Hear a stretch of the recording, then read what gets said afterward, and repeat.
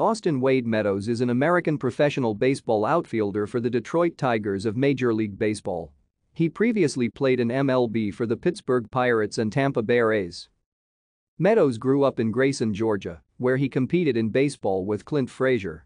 He attended Grayson High School and led the school's baseball team to the Georgia Class 6A state semifinals as a junior, hitting .390 with 4 home runs, 28 runs batted in, and 19 stolen bases. Meadows was named a preseason first-team high school All-American by Rawlings and Perfect Game, and he hit .535 with 14 doubles, 1 triple, 4 home runs and 28 RBIs in his senior season.